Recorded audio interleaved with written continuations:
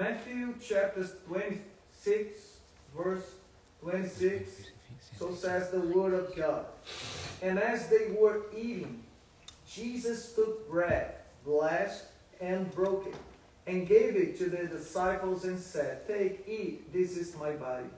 Then he took the cup and gave thanks and gave it to them, saying, "Drink from it, all of you, for this is my blood of the new covenant, which is shed for many for the remission of sins.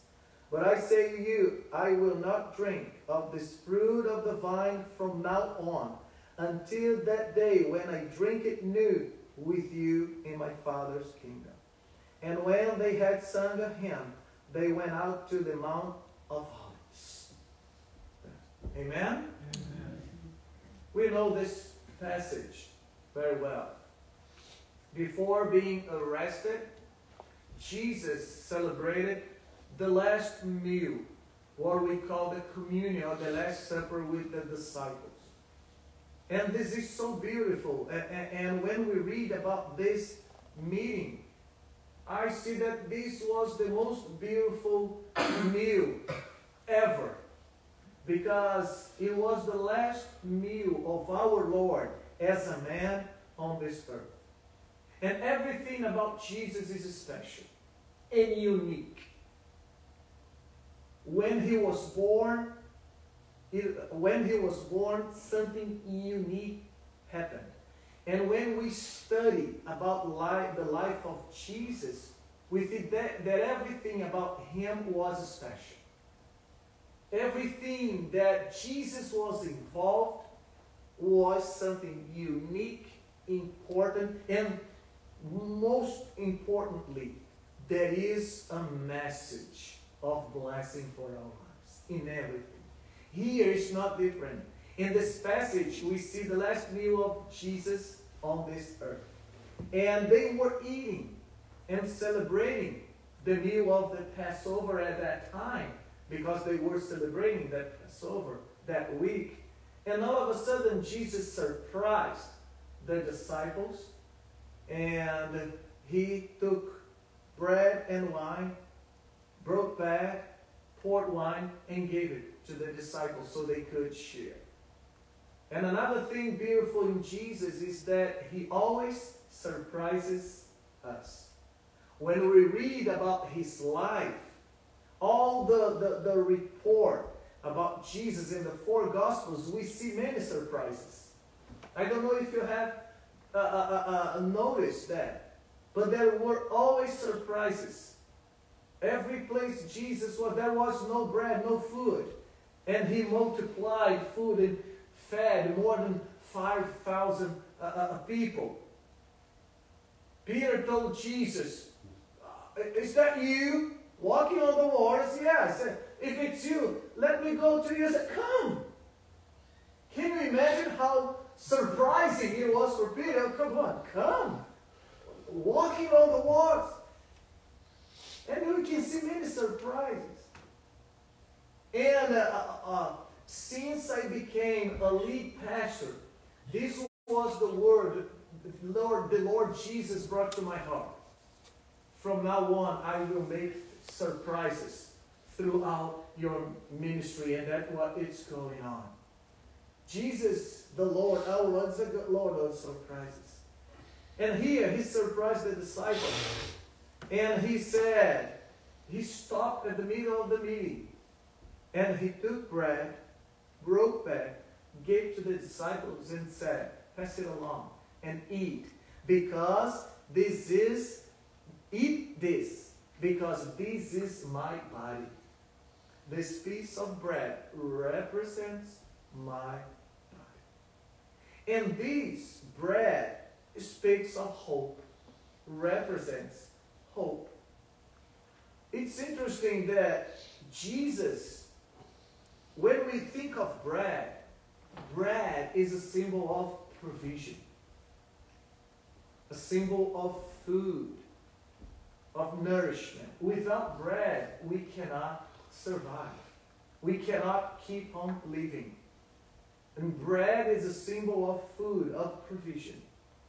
And when he gives the bread to the disciples, There is a message of hope because he is sharing provision with the disciples. He is telling them, in other words, that he would provide everything they needed from that time on. Not only human provision, but spiritual provision. And he himself once said, I am the bread of life. You remember? Jesus said, I am the bread of life. So when he shares the bread with the disciples, he's sharing himself. He's sharing endless provision. And he's sharing his own body. He's giving them himself. When Jesus gives the bread to the disciples, he is giving himself in that piece of bread. When we receive a piece of bread in the communion, you are receiving Jesus Christ himself because he is the bread of life. Amen. So it's not an ordinary piece of bread. It's our very Lord and Savior that we are receiving to be part of us. We become part of him. He becomes part of us. Isn't it amazing? And it's so beautiful because it says, I am the bread of life. When we receive the bread, we are receiving Jesus Christ, and he says, I am the bread of life. We are receiving life. That's why Paul says that we must understand when we share communion. Because it's not only a simple piece of bread. It's the very Jesus Christ, and it's life. If you receive it with faith, you receive life. That's why I believe that there is power in the elements of the communion to heal not only the soul, but the body. Some people wouldn't agree with me, but I do believe in that because we receive life. And we receive the very Jesus Christ our Lord. And I have already told you this, but it's something that I love, something that I find it beautiful. Because the Bible is poetical. God is poetical, you know. God has a great sense of humor. And I love the sense of humor of God. Some people think of God. No, God has a sense of humor, and I love it. But God also is poetical. And I always say that it's so beautiful that Jesus says, I am the bread of life. And Jesus was not born in Jerusalem. Jesus was not born in Nazareth. Some people don't understand, why do you call him Jesus of Nazareth? If he wasn't born in Nazareth.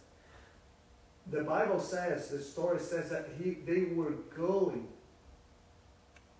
and in the middle of the trip, Mary felt what? The labor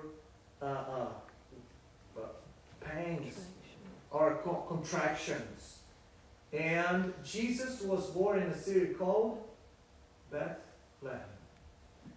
And Bethlehem in Hebrew, Beth, house, Lehem, bread.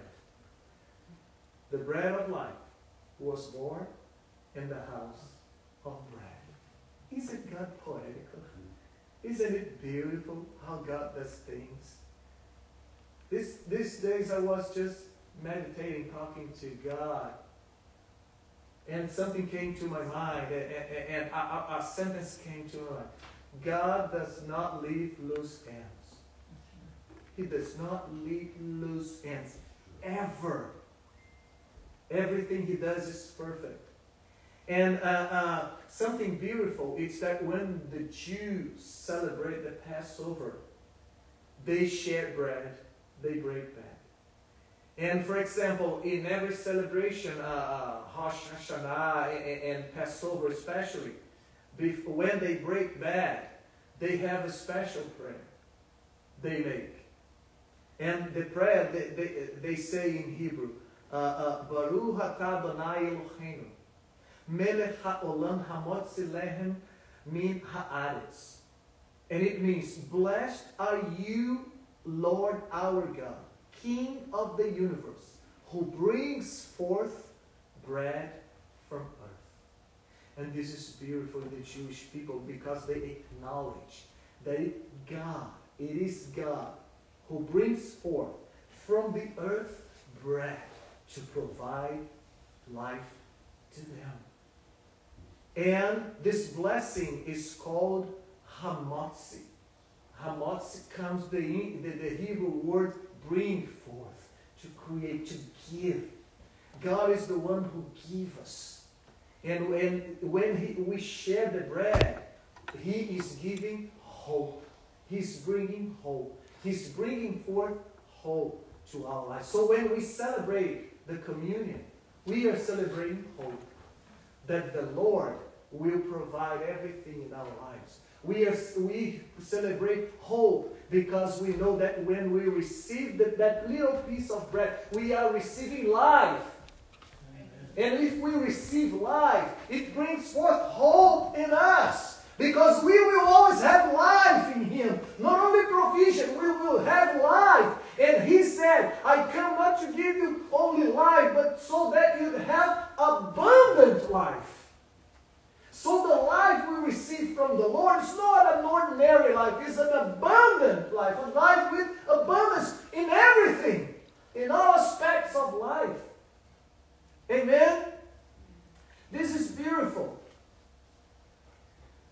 The hamotzi is the blessing of the provision of bread for the Jewish people. And when they break that, and hamotzi means, I will tell you what it means.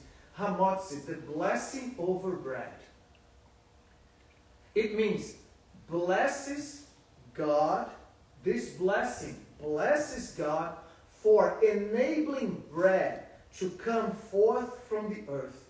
It's recited any time that bread is consumed, and usually with a special ceremony at Shabbat dinner. So every Shabbat to the Jews, they recite, they say this prayer, and thank God for bread.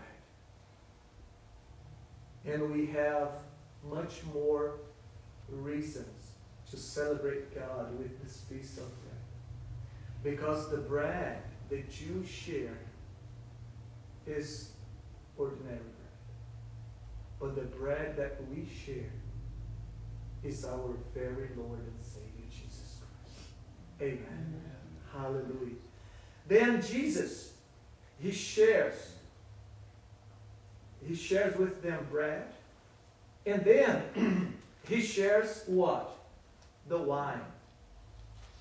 And He says, then Jesus took the cup.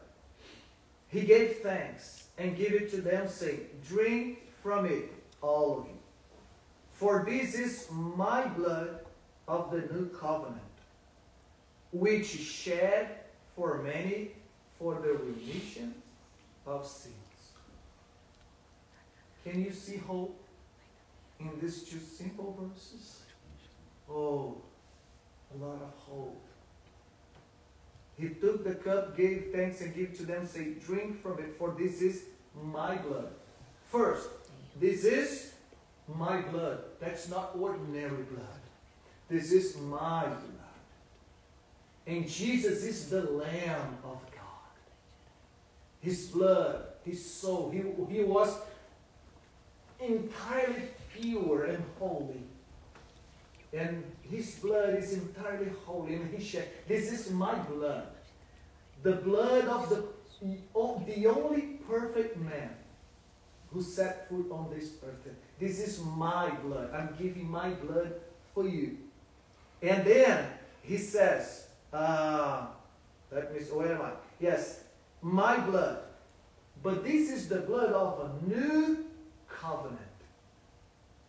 What I'm doing now, I'm doing something new. Something that had never been done before. It's something completely new. And that from now on, it's going to change your life for all eternity. This is a blood of a new covenant. And you know that covenants, spiritual covenants, are made only with blood. I have told you that. Spirit's covenants are only made with blood. When God made a covenant with Adam and Eve in the garden, He killed an animal to clothe them. And blood was shed. The blood of the animal was shed so that a covenant was made. And after that, God called Abraham to, through him, make a big nation, a whole nation, the people of Israel. And He told Abraham, from now on, you are going to be circumcised. And all the men in your family, these people, will be circumcised. And you know that when there is a circumcision, blood is shed. So keep this in your heart. Spiritual covenants are always made with blood. That's why Jesus said, this is my blood, the blood of a new covenant. But all the covenants before were made with the blood of animals. So they were imperfect.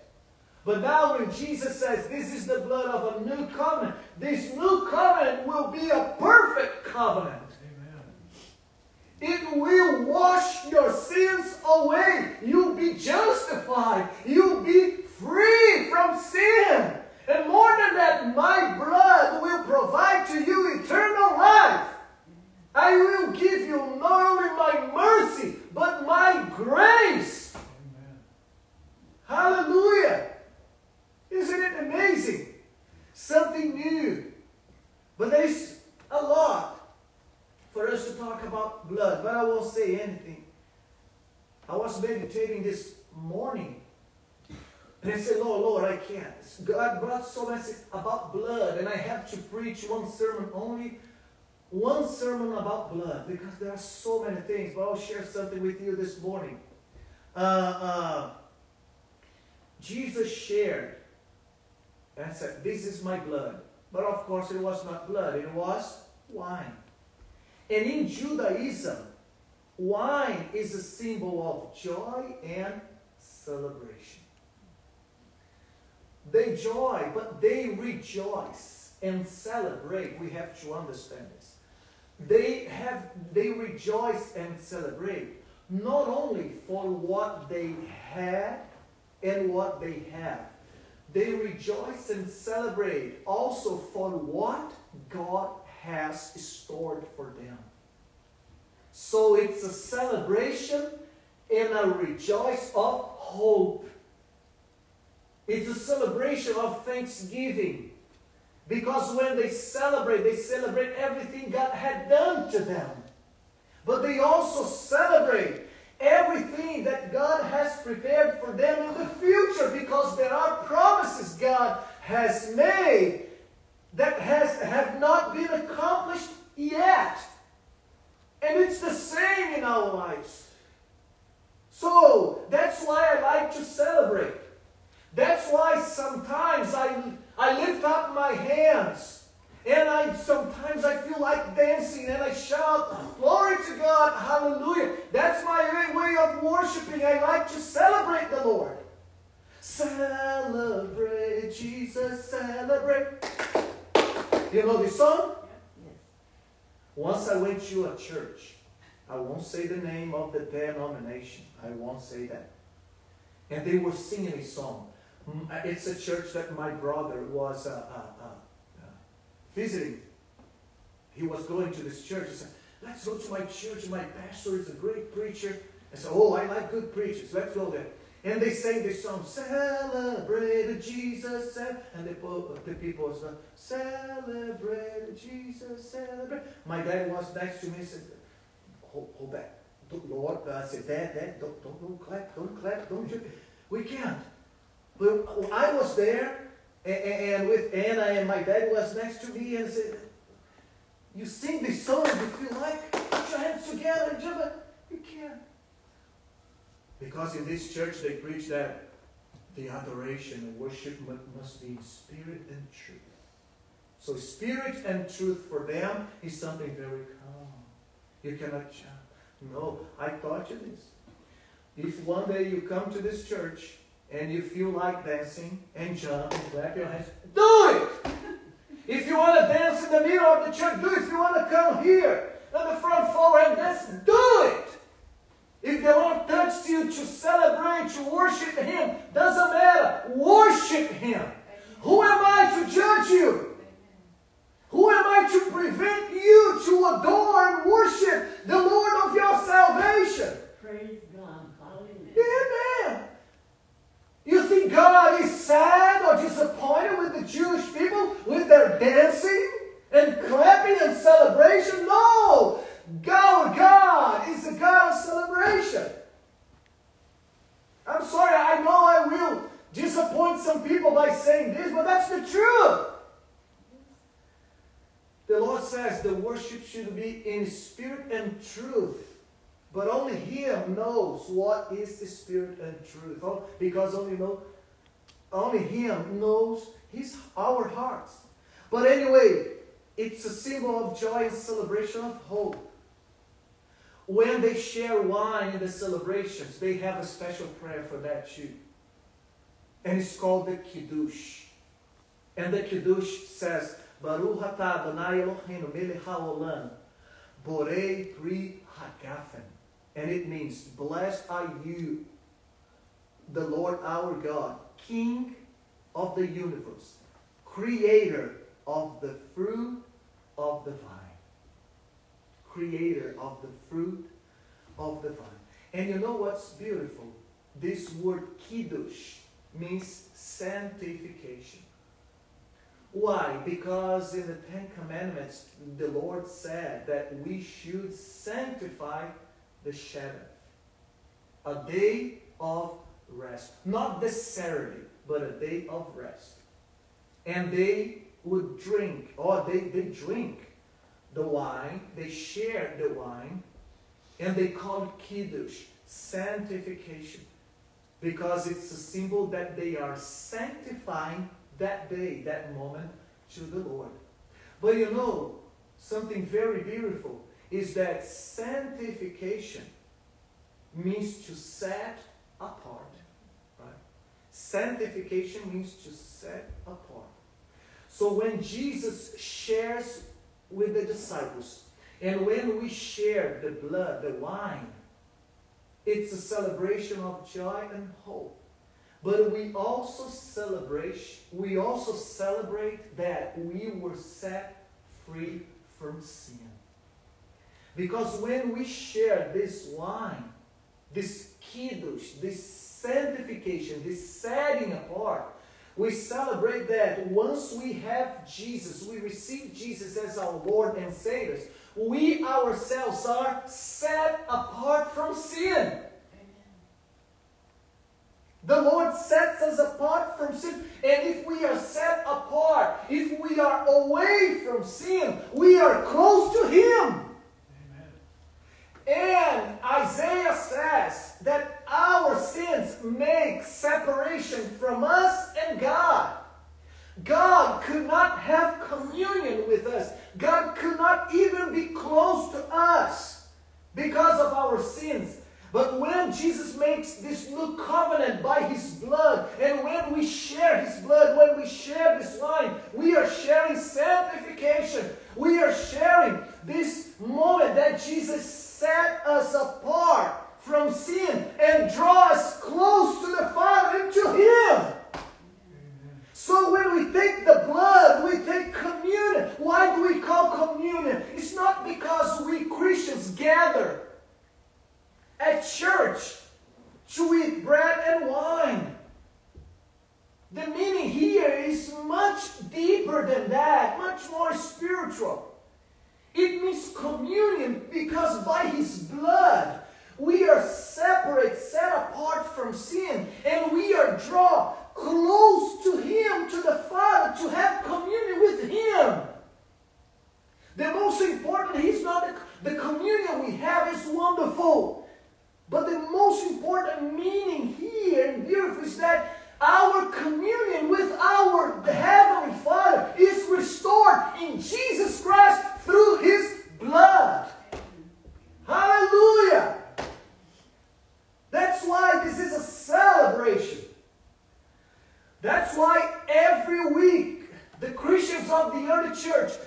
would gather together to celebrate. And they celebrate, they ate together. They drank together, they talked, they shared the Word of God. If you read Acts chapter 2, you will see that. But this is very beautiful sanctification, the remission of sins through the blood, symbolized by the wine we share, is what? It's the fact that we were drawn closer to the Lord to have communion with Him. Amen? Amen. And another thing worth noting here is that Jesus said in John 15, He said, I am the true vine, and my Father is the vine dresser. I am the true vine. Only Him can give the true wine for all of us. Only Him can insert us to the true vine. And the Father is what? The vine dresser. What did Jesus say? We could say that He gave us the wine because He is only the true vine can give us the true wine. Spiritually speaking, only His blood can give us remissions of all our sins. Only His blood can be a seal upon us that will guarantee our entrance in the kingdom of heaven. Amen? Amen. And then, my prayer is that from this morning on, you will never see the communion as you have seen. This is much more than ordinary bread and wine or grape juice. This is the very Christ. This is His very blood. The bread will remain bread. And the wine will remain wine. But spiritually is different. When we partake, when we break, partake, and eat bread, spiritually, there's a very relevant and important meaning.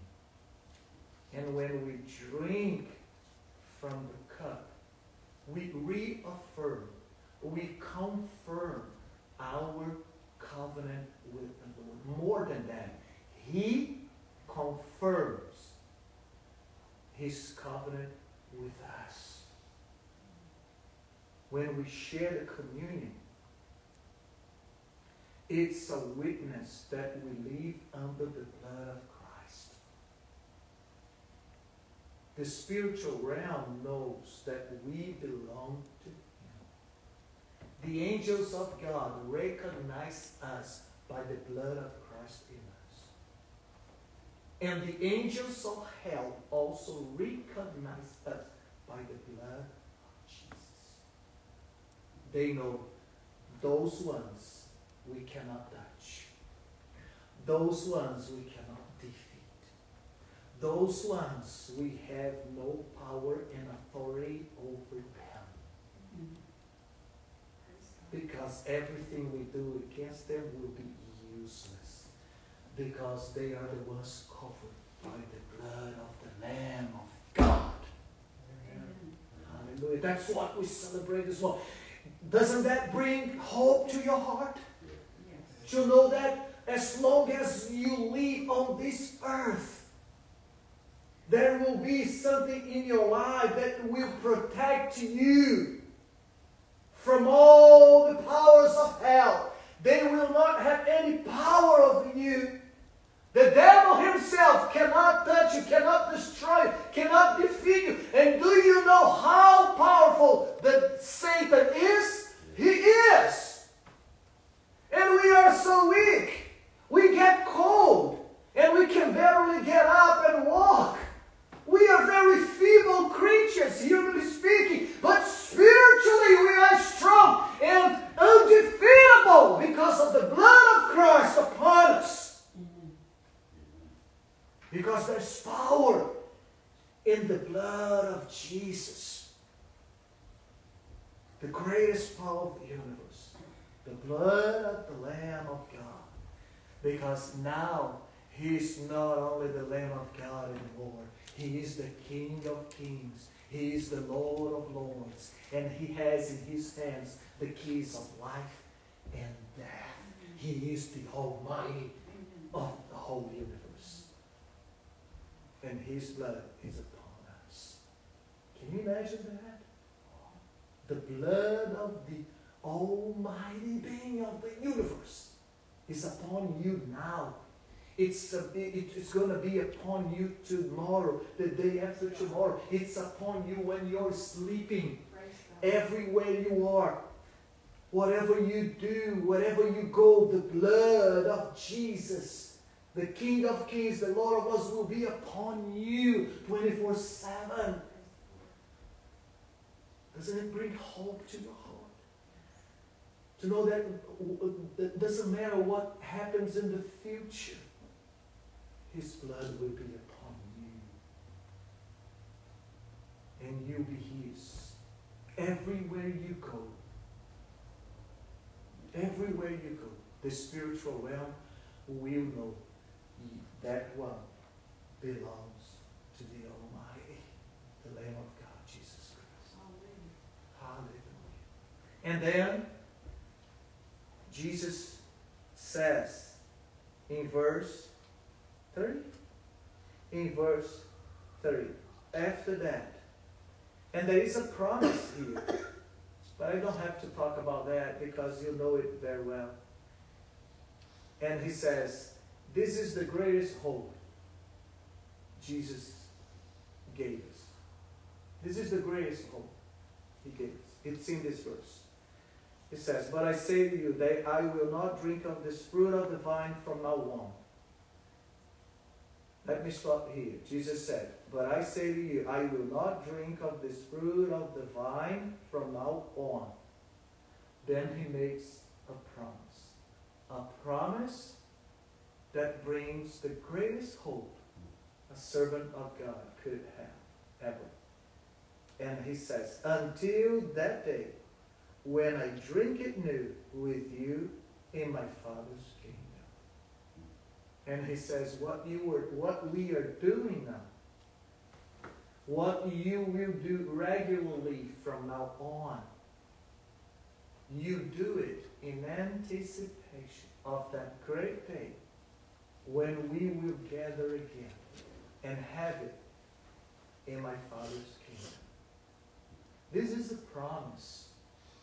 And every promise God makes, He fulfills it.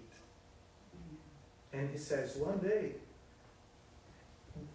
we are going to have the communion in a few minutes. And while we break bread and pour wine and share it and partake it, we will be celebrating something that one day we will celebrate with our Lord and Savior. Doesn't it bring hope to your heart and joy? Isn't it more than 1,000 reasons for you to celebrate and rejoice? Doesn't matter what you're going through today. Regardless of your problems and tribulations and blights and hardships, this is a reason for us to celebrate. Because no matter what you're going through now, no matter what happens in the future, we have a promise that one day we will celebrate this with our Father in heaven. And every time when I read this scripture, not only does my heart rejoice, but it overflows with joy and hope, because I know that one day we will celebrate this with Him. And He says, in my Father's kingdom. Do you know why Jesus said, in my Father's kingdom?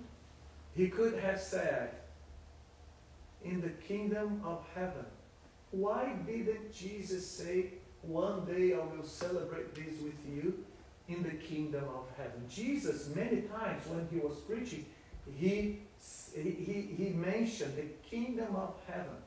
The kingdom of heaven is at hand.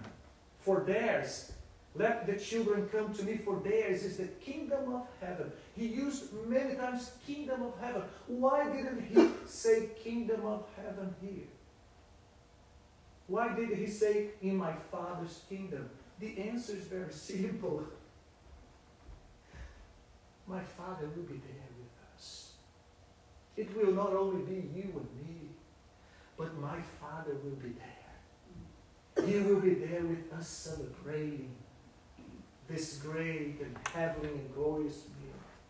That's why Jesus said, when he says in my Father's kingdom, he said, my Father is going to be there. He will be with us. The Almighty will be there with us, and we will celebrate together. God, the triune God, the Father, the Son, and the Holy Spirit will be there, as they are here today with us. Because God the Father was with Jesus and the disciples that day, and the Holy Spirit was there with them. And they will be here with us this morning. They already are. But one day, they will be with us in person. Can you imagine that? What we are going to have here now, we are going to have in heaven. But we are going to see them face to face. Both Jesus and the Father. And at that moment, they will be like our brothers. At that moment, the Father will not be the Almighty God. He will be with us as a Father, loving us as a Father. Let me stop. Otherwise, I will speak and rejoice and glorify all morning long the Lord. Hallelujah. Today we celebrate the first Sunday of the Advent. And we celebrate hope. We lit the candle of hope. And we are going, in this first day of the Advent, celebrate hope and rejoice at the Lord's Day. And you are all invited. Amen? Hallelujah. Praise God.